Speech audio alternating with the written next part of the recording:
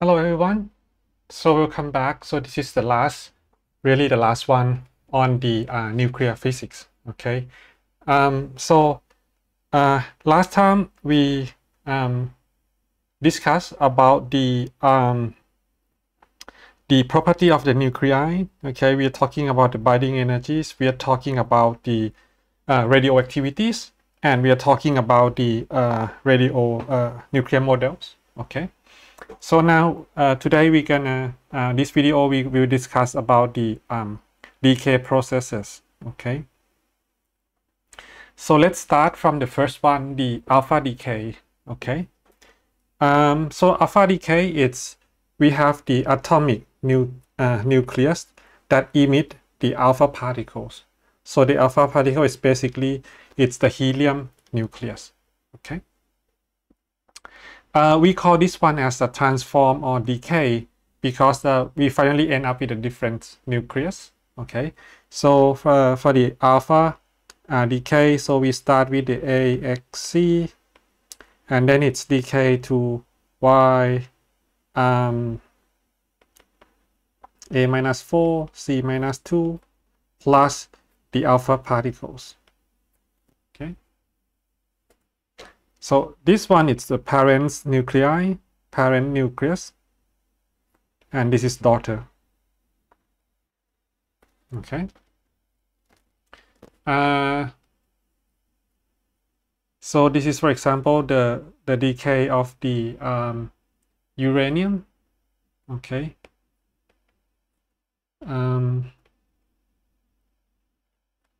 Plus helium-24, or the radium of 226, 88 to radon 222, 86 plus helium-24. Okay. So when the particle decay, okay, we need to discuss about the what we call the disintegration. You mean energies. So it's energy that released during the radioactive decay. Okay. So the disintegration energy, we use the symbol Q. Okay. So it's the mass of the nucleus X. Okay. Minus mass of the nucleus Y minus mass of helium. Okay. And then convert it to the energy. So you take it like C squared. Okay. And for whatever unit you prefer, okay, if you would like to get Q in joules, you need to have a mass in kilograms, and you time 3 times 10 to the 8 square, okay, of the meter square per second square. Or if you put it in U units, okay, so in this case we multiply it by 931.5 MeV per MeV per U.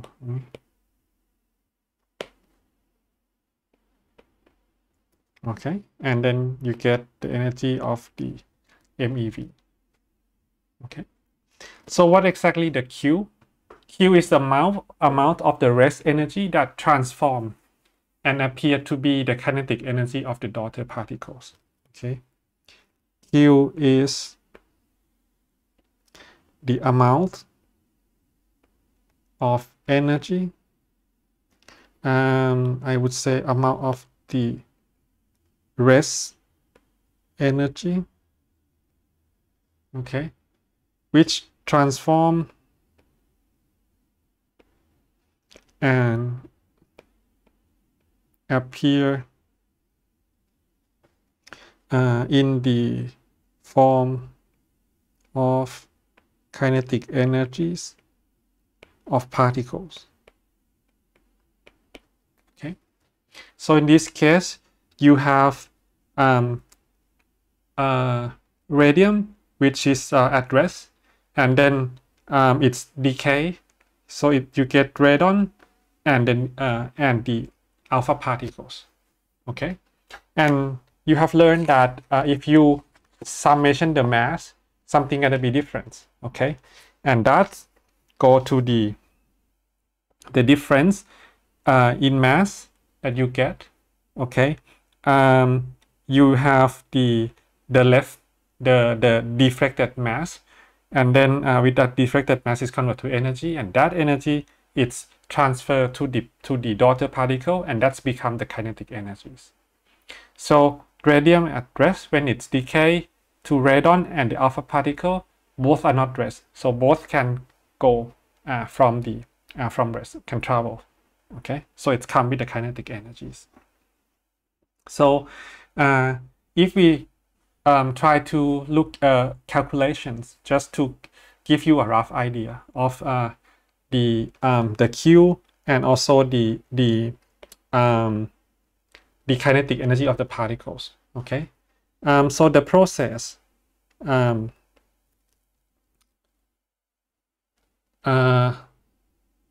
radium 22688 to radon 86222 plus alpha particles. Okay, so the Q value is the mass of the nucleus of the radium.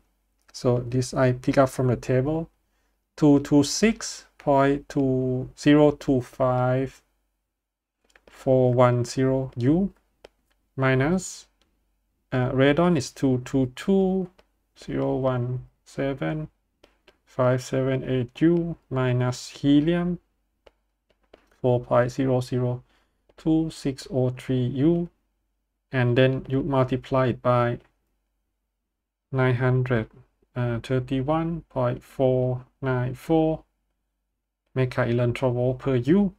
Okay, so finally you will get about 4.87 megaelectronvolt. Okay, then if you would like to get the kinetic energy of the alpha particles, okay, what you have to do is trying to solve from the conservation of the energy and momentum. Okay, so if you consider the conservation of momentum,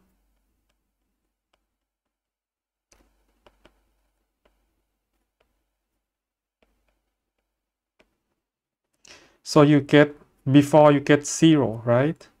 For after you get mass of the radon, V radon, maybe I can use just okay,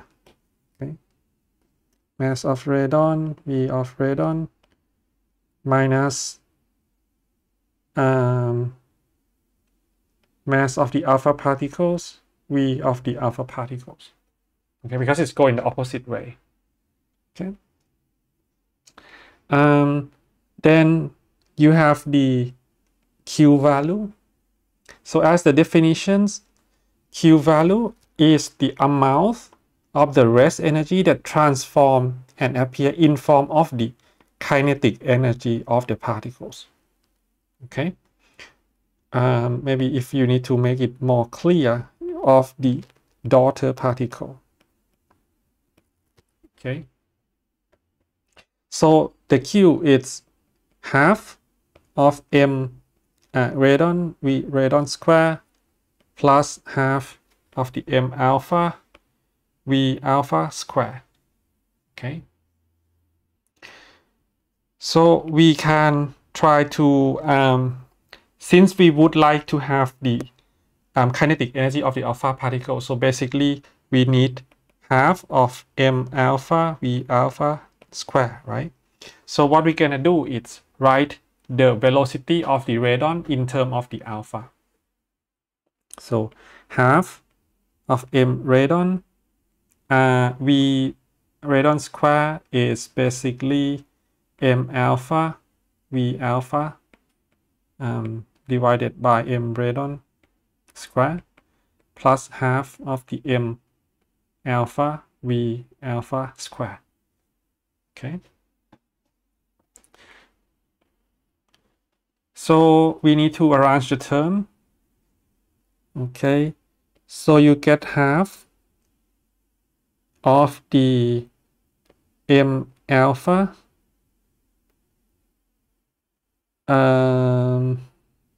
v alpha square. Okay, what we have here is m alpha square, right? We take 1, so it's remaining 1 divided by m radon. Is correct? Yeah, so yeah, and then plus 1, right?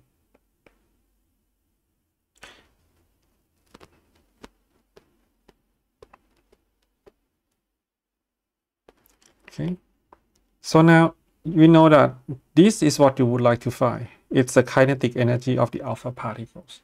Okay, so finally you get the kinetic energy of the alpha particles. It's equal to the Q. Okay, and then you manage this bracket inside the bracket. So it's m of r divided by m alpha plus m of r. Okay, so this is the kinetic energy of the radon.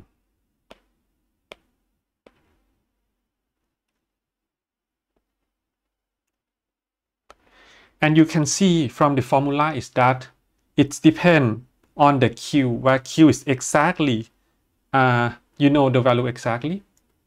And this depends on the mass of the daughter products, so of the daughter products, including radons and the alpha particles. Okay, so it means that if you have a small mass, it takes a lot of energies. Okay, if you have a high mass, it will not take a lot of energies. So you can see that if the kinetic energy of alpha is this term, so you can answer easily that the kinetic energy of the radon is gonna be Q m alpha divided by m alpha plus m radon, right? Because when you sum this term, it's gonna be Q, right? And you can see that the kinetic energy of radon is very small because the mass of alpha is very small compared to the mass of radon. Okay, so the kinetic energy, it's mostly show up in the light particle. Okay.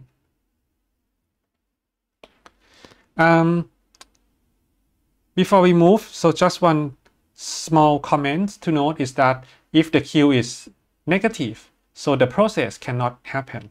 Okay, like you have the uranium of 238 92, and then it's decay to 237. I cannot remember this name, and then the protons, for example. So in this case, it cannot happen, it cannot occur. Q is less than 0, okay? Because the mass of the product, the sum of the mass of product, is larger than the mass of the uranium in this case.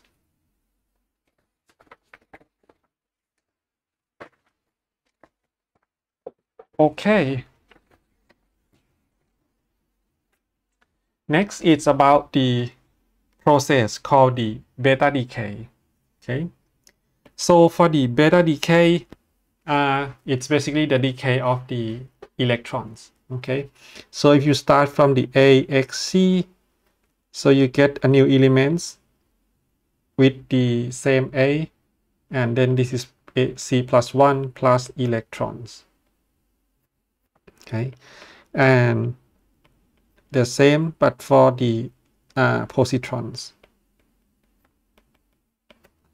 Okay. So this process, it's look okay. Okay, the charge is conserved, right? So it's look okay, charge conserve. There are several things that conserve in this formula, so it's look okay. Okay. But when the result of the experiment come, it looks strange. Okay, so if you compare the plotting of the kinetic energy of the alpha particles and the beta particles, you can see that the kinetic energy of the alpha particle, they're almost discrete. Okay, it has some kind of the random, but it's discrete. You cannot see the full spectrum of that. Okay, why? Do you have an ideas? If you don't know about the beta particle before, can you explain that why the alpha particle plot of the kinetic energy and the number look to be discrete? Because if you look back to the energy of the alpha particle that we calculate before, okay, so I put the equation here. So Q equal to, the kinetic energy is equal to Q, okay, m of r divided by m of r plus m of alpha particles. Okay, so if you know exactly what is m of r and m of e, and you know exactly the process, this number need to be discrete. It needs to be unique.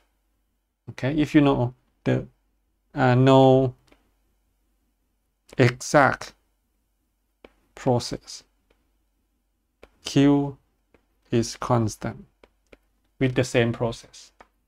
Okay, because Q is taking care for the difference between the parent nuclei and the daughter nuclei. Okay, but you say yes, but is it different here?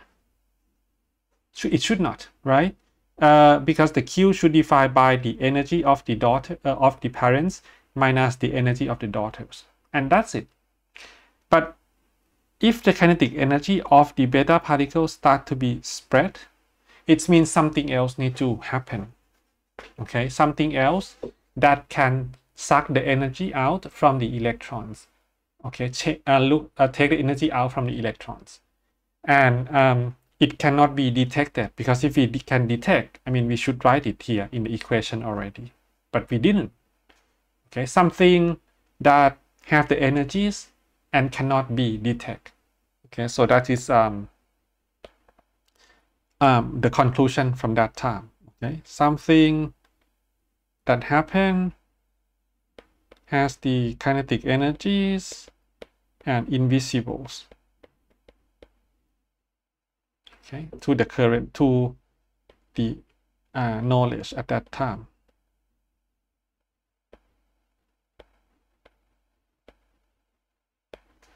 Okay,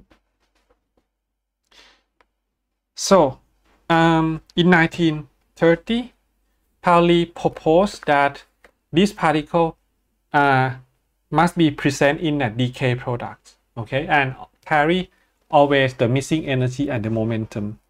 And Fermi later named this particle as the neutrino, which is mean little neutral one, okay, because it's electrical neutral and it have a little and it's no mass, so that's why we call it as a neutrino.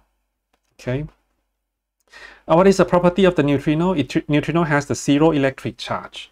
Okay, the mass is either zero or very, very small. Okay, we have the spin half. We maybe not need to interested at this point. Okay, it's topic in the particle physics, but it's not covered in this course.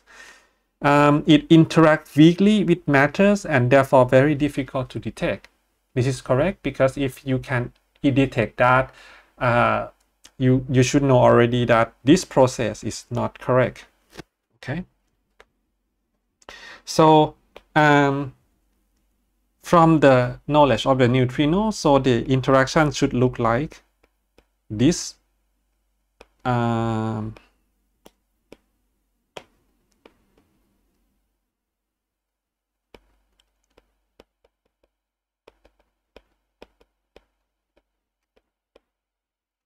Okay, or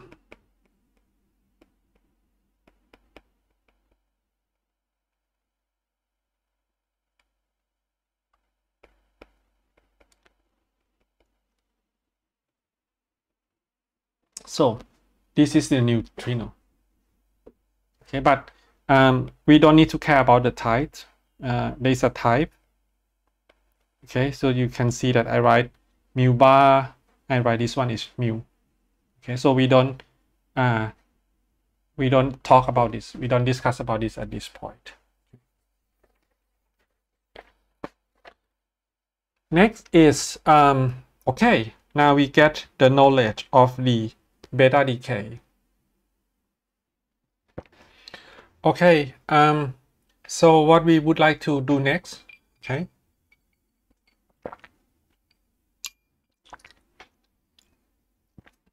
we're gonna do following the alpha decay. Okay, so what we're gonna do is calculate the Q value. But in this beta decay, you just need to be be careful when you read books. Okay, it will write something that different than what we have done before. Okay, but first, let's look about the beta decay first. So for the electrons, so you have starting from the parents AXC to the AC plus 1 of Y plus electrons, right? And then plus the antineutrinos. Okay, so what exactly happened? When you're looking at that, you say, yeah, but it's the same A. So it's something that increasing the number of protons, but still the same A. So if you're looking in this point of view, you see, yeah, but it's look like neutron, it's transformed into protons plus electron plus antineutrino, right?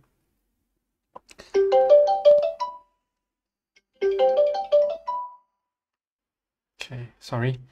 Okay, continue. So we start from the neutrons decay to proton and the electron and the neutrino, right? So it's like neutron change the type, and then it's kick out electrons and neutrino out from the nucleus. Okay, so this is how the process look like.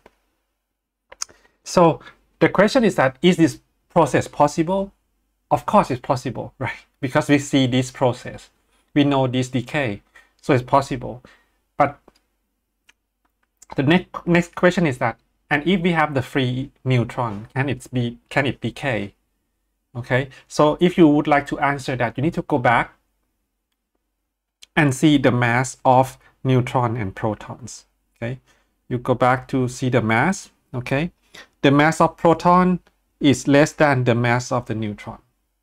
Okay, which means the decay of the neutron is possible. Okay, so this process is possible for the isolated neutrons. Okay, it not need to be in the nucleus. For nucleus, clearly it can, but for isolated, it's also possible.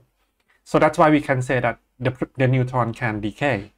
Okay, but for the proton, as long as we know it cannot be decay, okay, or if it can decay, it's gonna take very long, and we don't really know about that. Okay, we have some experiment to measure on the proton decay.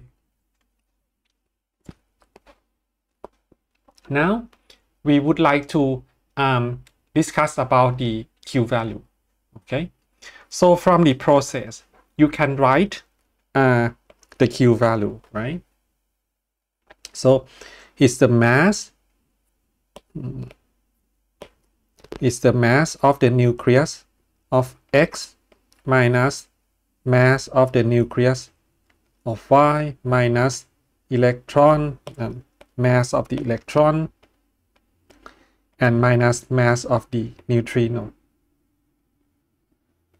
Okay, and then whatever, C square or 951 So we treat mass of the neutrino is very small, so it's roughly 0. Okay. So you should get this kind of equations. However, if you read the books, it's gonna write something different. Okay, in survey. Just read carefully. So they write the Q value in form of the mass of the neutral atoms. Be careful. Mass of the neutral atoms, not the mass of the nucleus. Okay. So, what is the mass of the neutral atom? For example, what is the mass of X? Okay. The mass of X, it's combined from the mass of nucleus of X, right? Plus mass of the electrons. So electrons have C electrons, right? The number of electrons is equal to the number of the protons. C electrons plus mass of the electrons. This is neutral. Again, say neutral. So neutral means the number of electrons it's equal to the number of protons. Okay, neutrals are atoms. Okay. You can say, yeah, but they have the binding energy, right? But you can ignore that. Okay.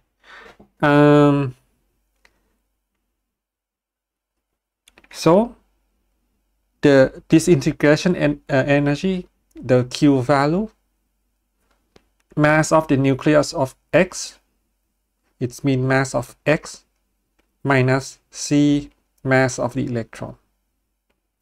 Then you take minus mass of the nucleus of Y, so it's mass of Y minus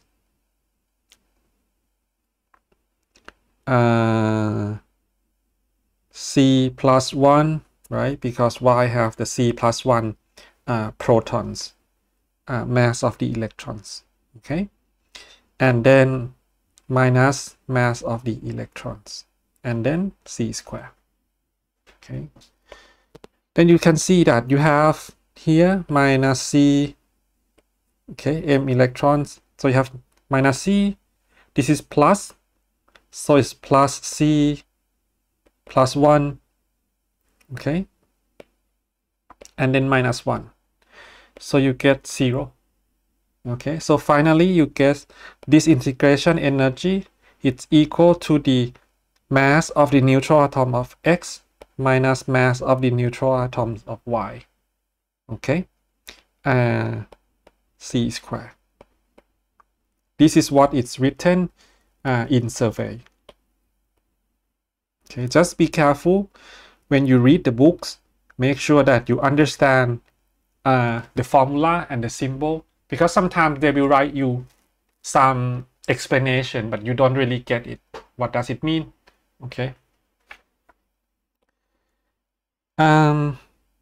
So now we do it for the electrons. So we do it for the positrons, and we're gonna look at if it's the same or it's different. Okay, but at first, look back in the same thing. So for this beta decay of the positrons, you have the X of AC to A, C minus 1 of Y plus 40 positrons plus neutrino. Okay, so in this case, it's look like the number of the proton decrease. Okay, so it's look like proton, it's changed to neutron plus positron plus neutrino. Okay, so this process, it's okay if we are talking about nucleus. We see that this process happened, but this is not okay. It's not happen. It's not happen for isolated protons. Okay, because mass of the proton is less than mass of the neutron. Okay. Okay, so now we do the Q. Okay, it's the same. So we're talking about the mass of nucleus of X minus mass of the nucleus of Y minus mass of the positron, which is basically mass of electron. It's the same. And then C square, you take the mass of neutrino to be 0. Change it to mass of neutral atoms and number of the electrons. Okay, so it's mass of X minus C mass of the electrons minus mass of Y, right? Minus C minus 1 mass of the electrons, right? And then minus mass of the electrons, and then C square. Okay, so mass of the positron, just to remind, it's equal to the mass of the electron. Okay, they are equal. They are particle and antiparticle, so have the same mass, but the difference is charge only. Okay, so clearly you have mass of neutral atom of X minus mass of the neutral atom of Y. Okay, and then you have what? You have mass of the electrons. Okay, so you have minus C. This is plus, so it's plus C minus 1 and then minus 1. Okay, C squared. So this cancel, so you have minus 2. So in this case, you're gonna have the Q value as the mass of the X minus mass of neutral atom of Y minus 2 m electron C squared. Okay.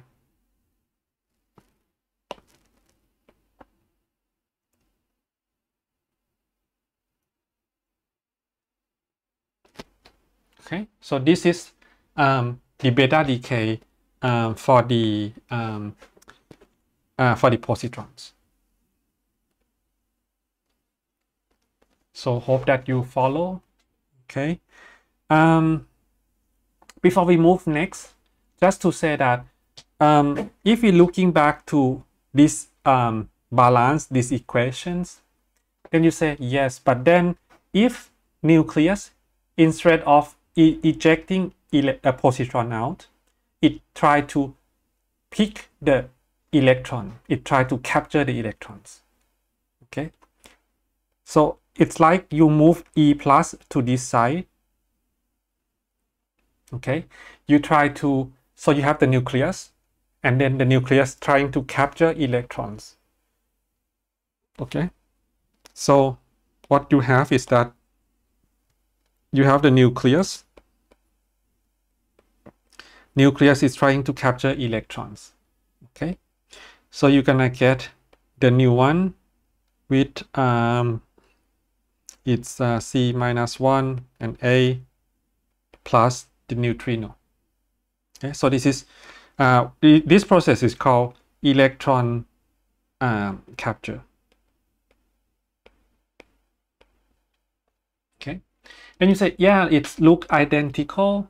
Right, it's look identical. You move electron positron to another side, but if you think about the Q value, okay, so I maybe short this, so I go to the directly to the mass of the neutral atoms.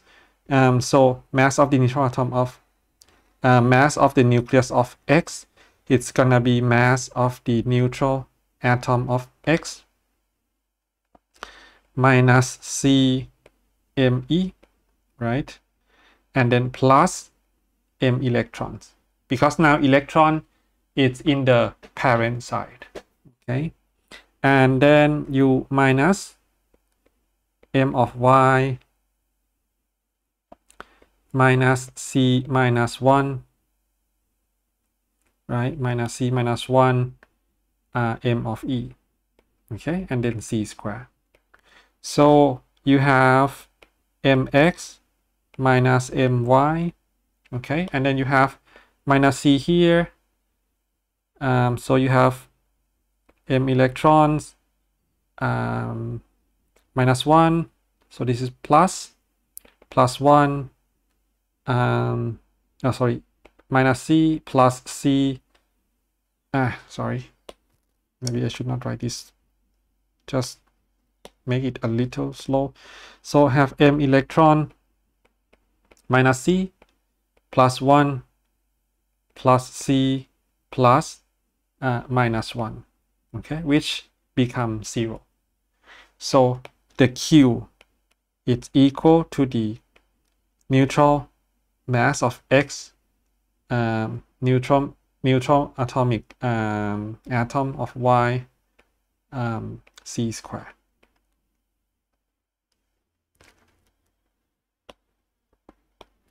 Okay. You can see that these two processes are roughly the same thing, but the Q value is different. Okay, so don't try to remember the formula, but try to understand on how this thing can be solved.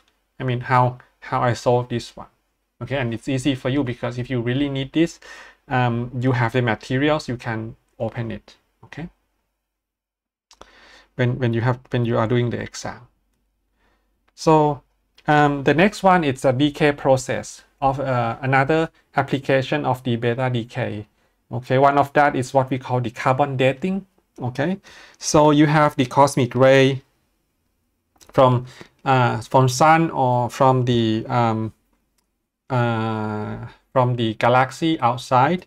It's come and interact, so it's make the neutrons and nitrogen to change to carbon. Okay, and the protons. The carbon-14, it's not the stable nuclei. Okay, the carbon-14 is not a stable nuclei. However, it can absorb by the tree, and then from the tree absorption, it go to the animals, and then go to humans, whatever. So it's spread around in the environment. Okay, so this can happen when the organism is still living. Okay, so it's when it still grow up. Okay, that can it can absorb the carbon-14. Okay, the ratio between the carbon-14 and carbon-12, it's basically roughly constant. Okay, with these activities, with this ratio, sorry. However, when the organism dies, okay, when the organism dies, what happens is that the carbon-12 is the same. However, what is reduced is the carbon-14. It's reduced, decrease. Okay, when organisms dies, because it cannot absorb anything. I mean, it cannot absorb the new carbon-14, right? It cannot eat, it cannot breathe, so it doesn't get the carbon-14. So the carbon-14 will not increase anymore. And then carbon-14 start to decay. Okay, it start to decay to nitrogen-14 plus electrons. Okay, so in this case, the ratio of the carbon-14 and the carbon-12 is less. Okay, so by detection of the carbon-14 or the ratio of the carbon-14 to carbon-12, you can estimate the age of living thing, so you can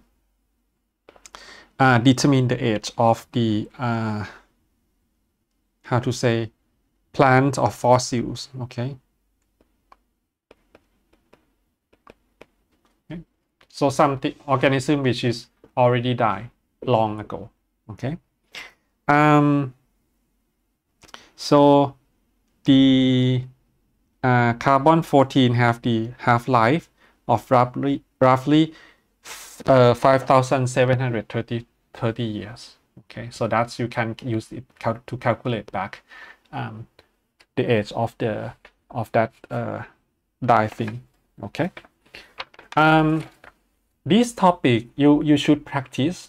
Okay, it's not just listen to me and then you understand, but you need to try to do the calculation. There are several exercises on the on this carbon dating, or even on the beta or alpha decay. So at least you try to follow exercise on survey. Okay, use selected some of that if you don't have time to finish them all. Okay, for example, every 3 problems, every 4 problems, just try to do it, and then when you kickstart, you start to learn several things from exercises. Okay. So last one of the decay process, it's called the gamma decay. Okay, so in the gamma decay, so you have the unstable atomic nuclei, which then spontaneous, which means happen by itself, electromagnetic radiations. Okay, so you can write the symbol. So you have AXC in the excited states become AXC plus radiation, so which is the photons. Okay, and this is the examples. So you have boron. Okay, the boron can decay directly to the carbon 12, or it can decay to the carbon 12 but excited state, and then from the excited state go to the stable state. Okay, in this case it produces the radiations. Okay, it can be in both way. Okay, as I mentioned that the decay process, the activity process, it's random, and we need to describe by the statistic. Okay. Okay. So next it's about the nuclear reaction. In the nuclear reactions, so it doesn't need to be alpha decay, beta decay, gamma decay. So you can do several things. For example, you have the nucleus, and then you try to bombard the nucleus by some particles. Okay, so you use the particle A, bombard to the nucleus of X to produce the nucleus of Y, and then it's produce some small particle, so whatever. Okay, sometimes people write this symbol, so X, A, B, and Y. Okay, so this is what we call the nuclear reactions. Okay, and from the nuclear reaction you can calculate the reaction energies Q. Okay, so Q is basically the mass of the parent site, so the mass of the A, okay, plus the mass of the X minus mass of the Y minus mass of the B, and then C squared. Okay, and this is what we call the reaction energies. Okay, it's the difference between initial and final rest energy resulting from the interactions. Okay, so since this process, they don't have anything to control. I mean, they don't really have to say that this is need to be positive. If we're talking about the disintegration energy, yes, that need to be positive. But for the nuclear reaction, no, it doesn't. We can just bombard things and see what's going to happen, right? So it's possible that to have the exothermic, so it's going to be plus Q, so it's positive. So in this case, you get the energy, you get the heat out. Okay, but if it's endothermic, so it's minus Q. If it's minus, the process will not happen.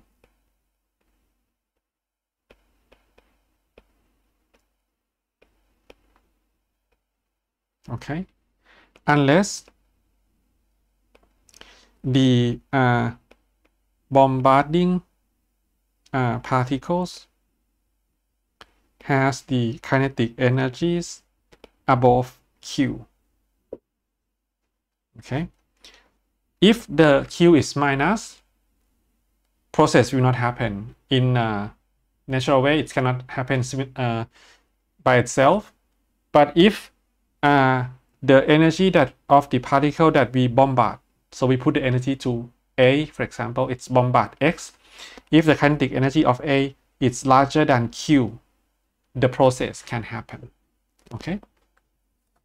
There is a question in survey about this. It's questions of the chapter 44, problem 74. Okay. In survey. So it tried to prove the threshold energies. Okay. So let's try to do that. Okay. So last topic, we are talking about the nuclear fusion and nuclear fissions. But both of them come with one key, just that, and to understand everything about the nuclear fission and fusions. In nuclear fission and nuclear fusions, we are talking about the particle that combine or breaking to a new particle, a new nuclei, with the binding energy of the new nuclei is larger than the binding energy of the parents. Okay, so we are talking about, for example, you have two nuclei here, and it's trying to form a bigger nuclei. Okay, but if you're looking in this formula, this plot, sorry, this is the trend, right? Okay, so it's mean that the product in this case, it has larger binding energies. Okay, and what's gonna happen? And then if you look on another side, you have a big nuclei, and then it starts to breaking. Okay, so the trend is the same. So you go from lower binding energy to higher binding energies. Okay, from lower binding energy to higher binding energies. Okay, so you have small nuclei, and then you get the big one. Okay, so binding energy increase. What does it mean? It means that you have the mass defected. You have the delta M, right? You have more mass. If you calculate mass, I don't have the example of this fission, but I can give you the fusion thing. So the mass of this term is larger than the mass of the daughter. So you have the defected mass. When you have the defected mass, it means it converts to the energy. Okay, so when you do fission, this is what we call fusion, sorry. When you do fusions, you fuse the small nuclei, and then you create the big one. And then what you get is the energy. Okay, and the key point is that because the big one have a bigger binding energies, so it have less mass than the parents. Okay, so when you have the less mass, so you have the defected mass, so the mass difference, and that thing convert to the energies. If you think about the fusion, the fission here, you have a big nuclei, and then you have a small nuclei breaking. Okay, again, you break into the small pieces which have a higher binding energies. This side have the higher binding energies. It means you have the mass defected. Okay, you put more energy to break this one instead of this one. So if you balance the energy, you see that there is more energy on this side. Okay, so it means that it gives you the energy. Okay, so when it's breaking, it gives you the energies. Okay, so you can create the energy from both sides of this binding energy per nucleon plot. Okay, if you make the breaking, so if you break in this way, if you break in this way, you create the energy. If you fuse in this way, you create the energies. Okay, so we can use this technique to create the energies. So this is so from this side, it's the fission, so it's nuclear power plant, for example, and this is the fusion, so the technology that we are looking for. Okay. So for the nuclear fusions,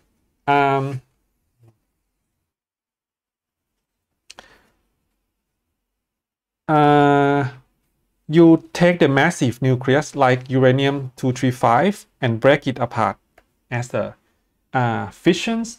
Okay, and then you will see that there will be what we call a net yield of the energy, because the sum of the mass of the fragment will be less than the mass of the uranium. Okay, so you have the sentence called say you that you have the deflected mass, and that deflected mass gives you the energies. Okay, so if you take this process, you take 1 neutrons plus the uranium-235, get berylliums 141 plus krypton 92 plus 2 or 3 neutrons, 3 neutrons. Okay, 3 of neutrons. Okay, you can open the table and looking for the mass. Okay, so the mass of the uranium is 235 plus 0.043930. For beryllium is 140.914411.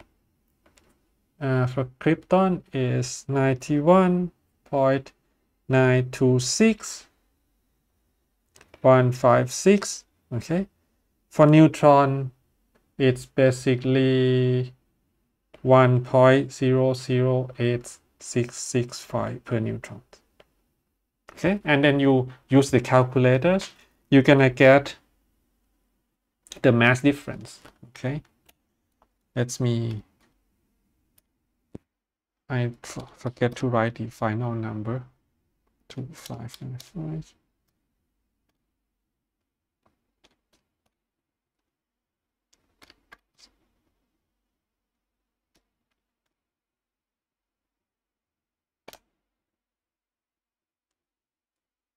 It's roughly 0.186033U. Okay. So it's become 175.29 megaelectron volt per C square. Okay, so this is the energy you will get. Okay. You can estimate, okay, by the binding energy per nucleon. Okay, so what it means that if you consider uranium, okay, if you're looking the plot of the uranium, so you get the idea of the binding energy per nucleon. It can be 7 point something. Okay, for example 7.2, and then for the the big one, like the small one, like berylliums or kryptons, the binding energy is 8.2 MeV, for example. Okay, so the difference is roughly 1 MeV. Okay, and this is for one nucleon. Okay, so then if you talking about 235 235 nucleons, we are talking about 235 mega electron volt. Okay, so this two, it look different. That's correct. That's fine. I mean, this is what we estimate. Okay, this is what we estimate. This is what we really measure from the mass. I mean, we calculate it from the mass that we measure. So if you would like to get more, you need to do more balance of these things. So if it's come to be very close mass, okay, so you're gonna get more energies. But as I say, the process is random. Okay, uranium can do several things. Okay, so uranium can be decayed to these terms, or this strontium and xenons, and this is for whatever element is. Okay, and this is for another whatever. So it can create something randomly. So you cannot really control which one it's going to happen. It's happened by the probabilities. Okay, and this is continuous process, because when you inject 1 neutrons, you get 3 neutrons. 3 neutrons interact with the materials, you get another 3 neutrons, and so on, so on. Okay, so if you don't control it, it's gonna make the releasing of the big energy. So that is the bomb. Okay, but if you can control, for example, you can absorb the extra neutrons. You can control that, then you can make the power pads. Okay, because you can, if you detect and you say, they have more neutrons, it's more interaction, you try to absorb the neutrons, okay, using the control rod, the carbon rods. Okay, so you control the number of neutrons in the nuclear tank.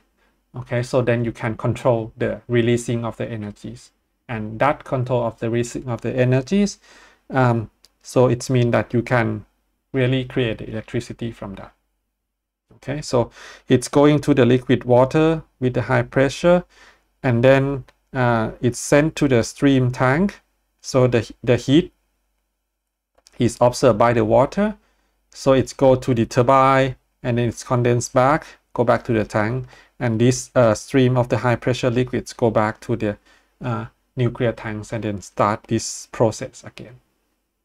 Okay, so this is how the nuclear reactor works. Last topic, it's about the nuclear fusions. So we try to fuse light nuclei.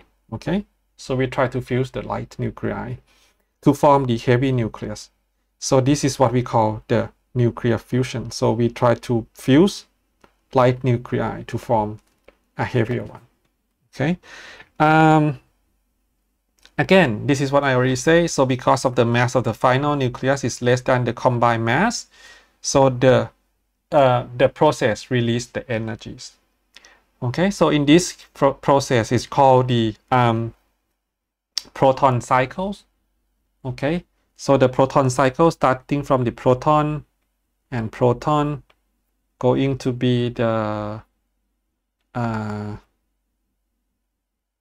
2, right? Let's check. I